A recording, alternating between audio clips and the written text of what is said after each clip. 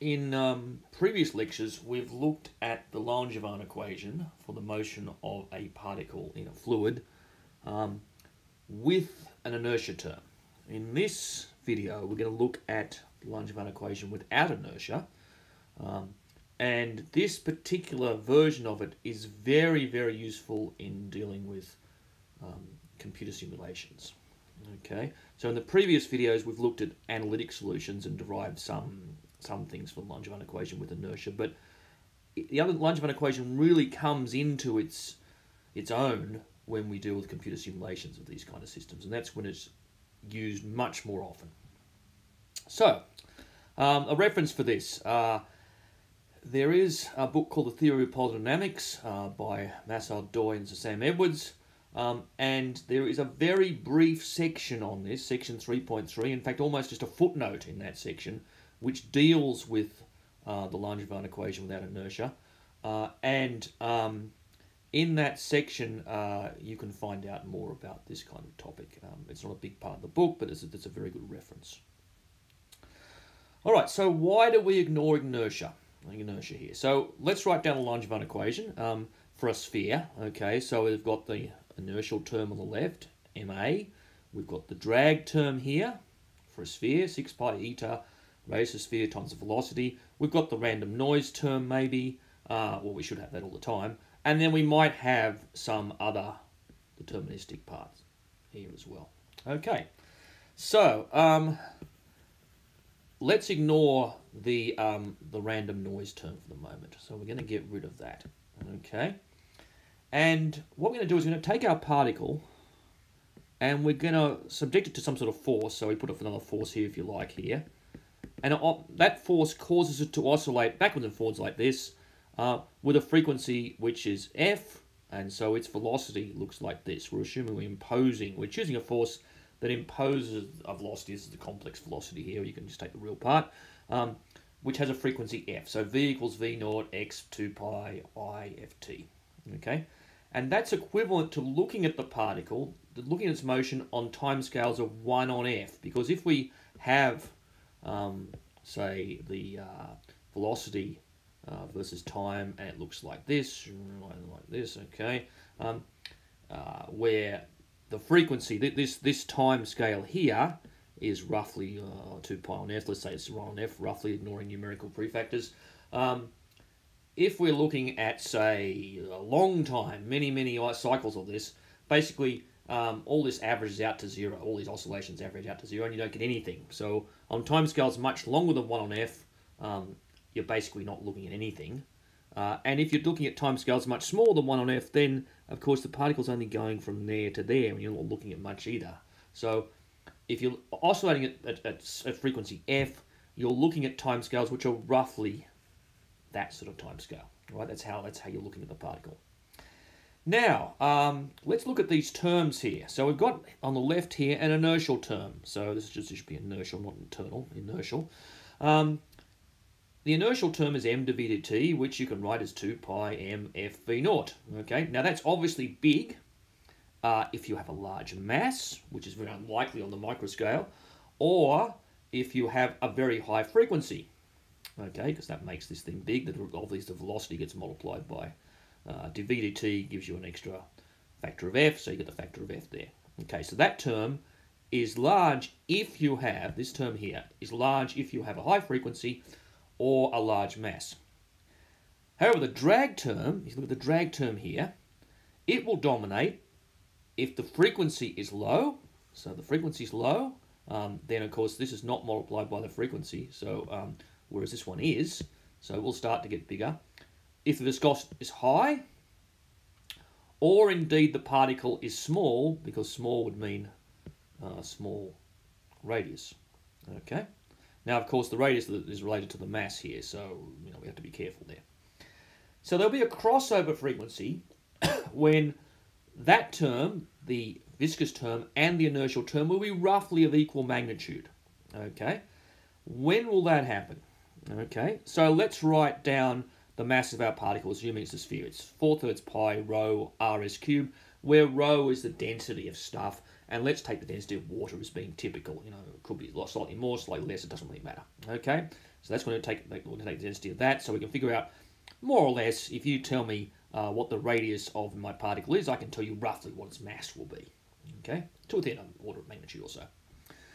And so we're going to put that term equal to that term, and we end up with a crossover frequency. Okay, so that's our crossover frequency. Okay, if you're oscillating the particle at a frequency higher than the crossover frequency, then the inertial term becomes important. If you're oscillating it lower than that frequency, the inertial term is unimportant and the viscous term becomes dominant. Okay, and at the crossover frequency, they're both sort of equally important. So let's choose typical solvent, which will be water, which has a viscosity of 8.9 times 10⁻⁴ Pascal seconds. So we'll just put that in. Most macroscopic fluids have, you know, viscosities which are not too much different from that.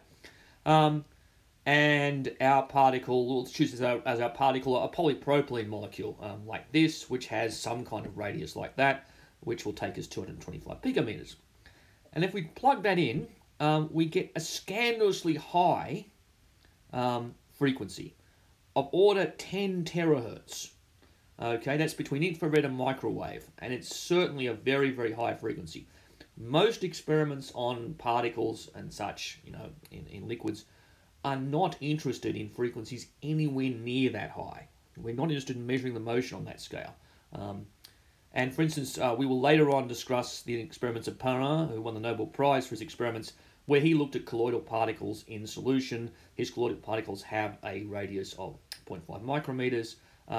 And if we plug the numbers in, we find that our frequency, crossover frequency, is 2.4 megahertz, which corresponds to a timescale of 10⁻⁷ seconds, and he measured things on the scale of 30 seconds. Okay, so what that means is that for the vast majority of experiments, you can go back here and you could ignore the inertial term, totally ignore it. Okay, so what does that mean in practice? Well, in practice, what it means is that the MA term is 0. Okay, and that means that in the microscopic scale, for most experimental purposes, F is equal to 0. Okay, that doesn't mean things have stopped moving, because F has in it minus 6 pi eta RV. So V has the velocity there, and plus some random part, plus some maybe deterministic forces like electrostatic forces, for example. So it doesn't mean things have stopped moving because you've got this V here. Okay, so even when F equals 0, there's some velocity still. What it means for those kind of systems is, ignoring the random force part, that the velocity is proportional to the force. And that's a completely alien kind of mechanics for us, because we're used to the acceleration being proportional to the force. But in a viscous medium, particularly if you're tiny, the velocity is proportional to the force.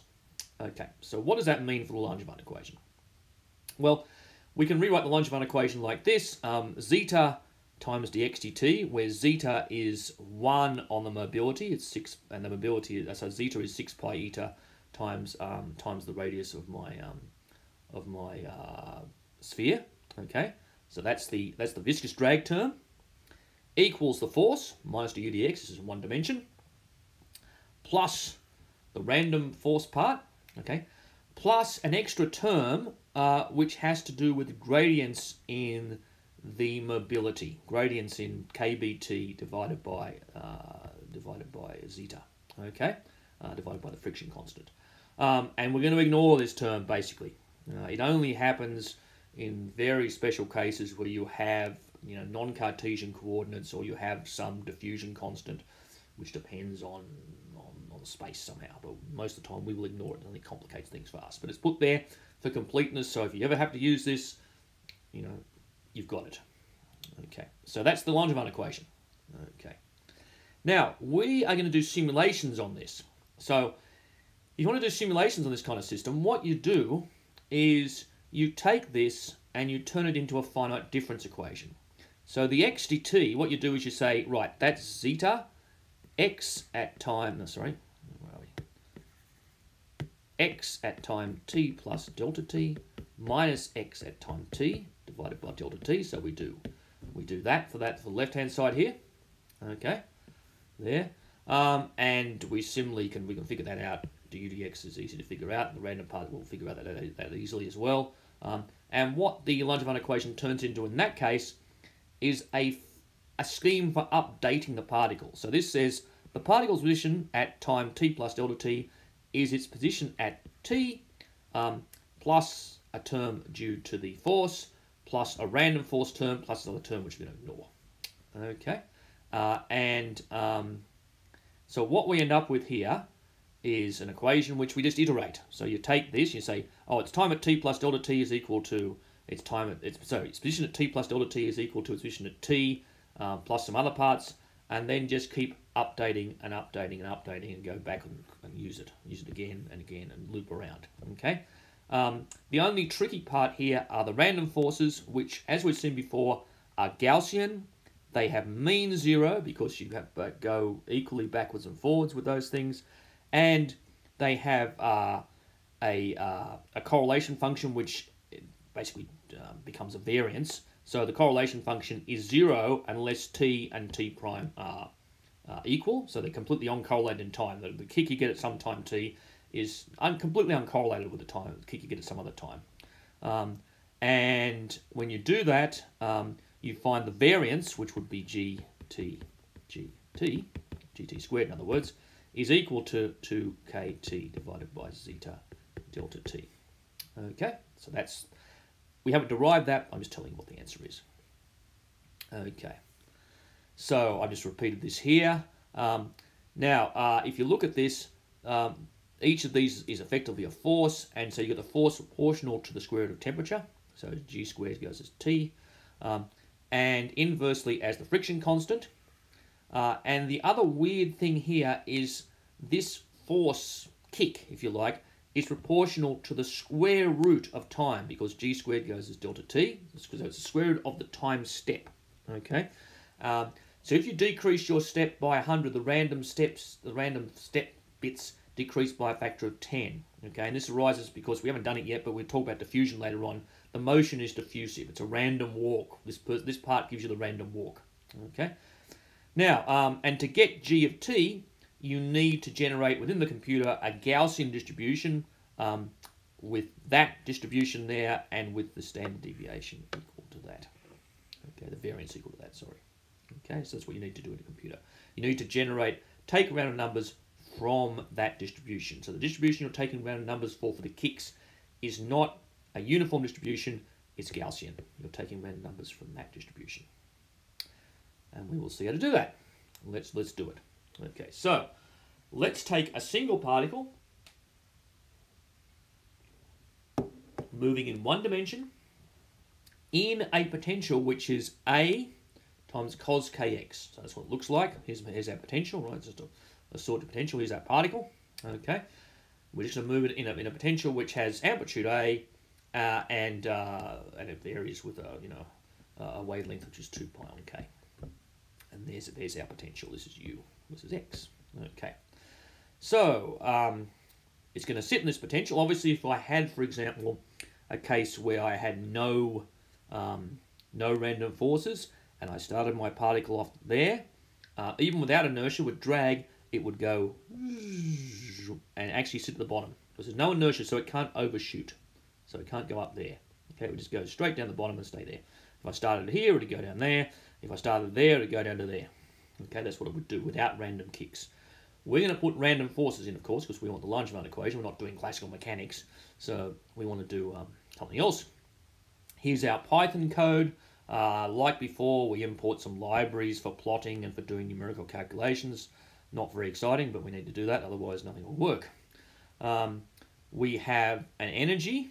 So this is our energy function. It's a function of x, of the amplitude, and of k. Remember, it's u is equal to minus a cos kx, where a is the amplitude there. Okay, so that says define our energy function and then return it. Okay, so that's a simple function.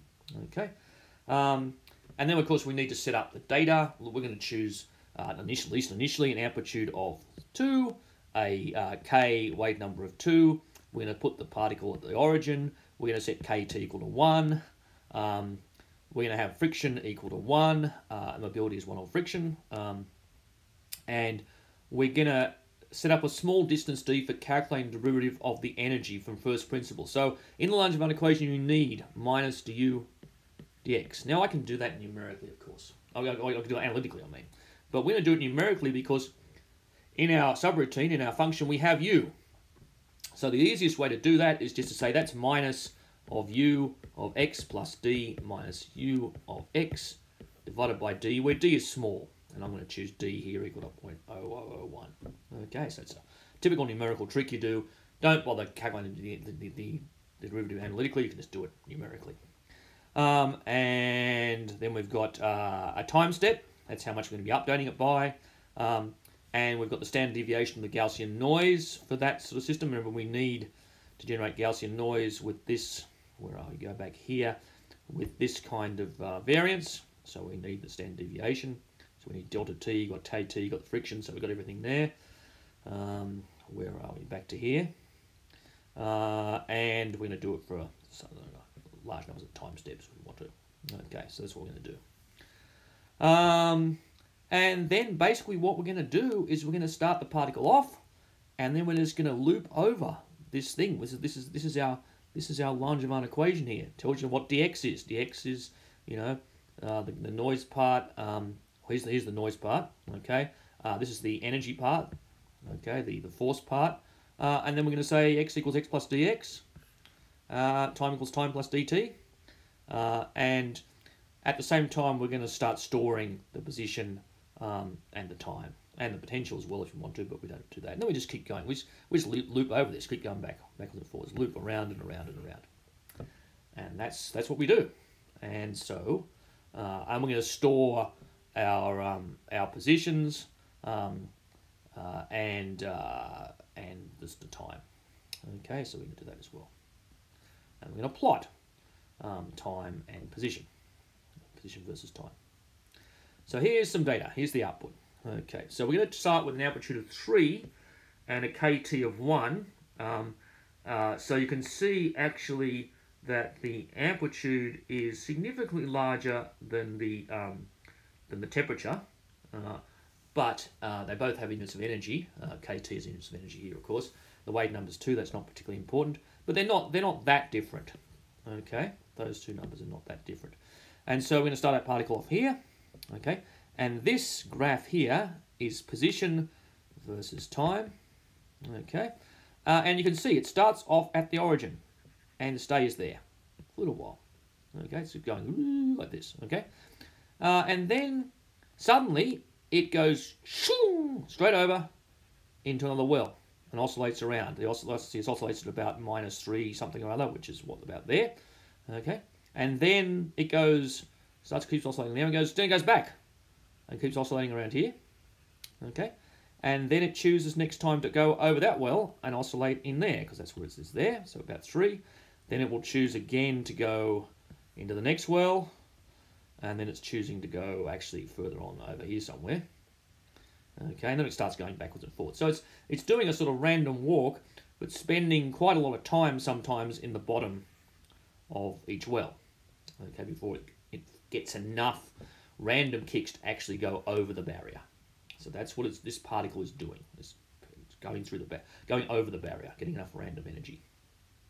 Okay, so that's with a amplitude which is a bit larger than the temperature energy.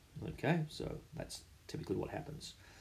Now, if we, however, choose an amplitude of this here, which is much, much larger. So here it was about 3. This graph is wrong, of course. This should be 10. Okay, this just tells you the shape of the graph. But same wave number as before, same temperature as port 1. And in this case, what happens is, you can see, this is time, position, it sticks basically around the origin between, you know, plus 0.6 and minus 0.6. So it's basically stuck here all the time because this barrier here is now 20. Okay, it's 10 plus 10. And it's basically going to take a long time to get over that barrier. And so it basically doesn't in the 1,000 time steps we've done. Okay, so it just doesn't go over the barrier, which is fair enough. So that's what that does. You increase the barrier height, it sits at the bottom of the well and hardly ever escapes. Okay. Now we'll do the opposite case. Okay. We're going to take an amplitude and, in other words, a barrier height and a temperature which are roughly equal. Okay, so this has been now reduced to 1. Okay. What happens? Well, what happens is the particle sort of starts here at the origin and starts to but it very rapidly goes, it goes to 20, so it very rapidly goes all the way over to here somewhere. So it goes, it randomly walks over to here, and it sort of, then it starts to walk backwards a bit, and it's basically so hot, and the barrier is so low, so the barrier is low, it's almost ignoring the barriers, and it's basically just doing a random walk as if the potential didn't exist at all. Okay, so that's the 3 different cases we have there. We have sort of moderately high barrier. It's staying within the little wells and hopping between them occasionally. Very high barrier. It basically doesn't get out of the well it started in for a long time. And low barrier, in which case it just ignores the barriers and just wanders around. Okay, and that's what the Langevin equation tells you. All right, so that's an example of the Langevin equation without inertia. It's very, very important. This is a one-dimensional example. Of course, you can do it with 3-dimensional particles as well. And so far we've done Metropolis Monte Carlo, which tells us nothing about dynamics, but which is very useful for the static systems, for the stat mech. We've got Langevin equation, which tells us quite a good deal about the dynamics. And then there are many other kind of simulation techniques. I'll just mention one, which is molecular dynamics. Now, molecular dynamics is in some sense the most brute force and stupid way of doing things, but it's not entirely trivial. Okay, so what you do with a molecular dynamics simulation is you take all the particles and you put them in a box and you have the potentials between them and you start them off with some motion and you just solve Newton's equations for every single particle. Okay. Now this is an extremely time-consuming kind of simulation because in the Langevin simulation, remember, we had one particle which is surrounded by a sea of other particles, which we then sort of make this sea doesn't really do anything. It doesn't. You don't have to keep track of what all these particles are doing. They're just random kicks. Okay, and there might be more than one particle. There might be a few other large particles here.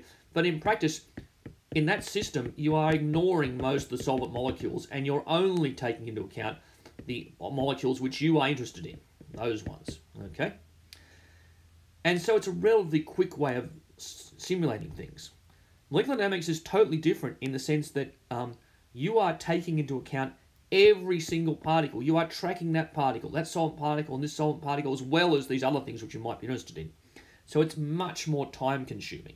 Okay, and so you don't have, however, all these complications with random forces because every particle has its own deterministic trajectory, and the random forces are no longer there. Okay, they come out of the simulation in some sense. So it's a very slow method of doing things, and there are certain other issues. For instance, thermostating. What happens to the particles when they hit the boundary? How do you keep the temperature constant in this kind of system? These are all questions which require a lot of thinking. So this is not molecular dynamics is by no means a trivial kind of simulation technique, but it's one which can be used depending on what sort of detail you want to know things about. Okay, so that's the end of that video.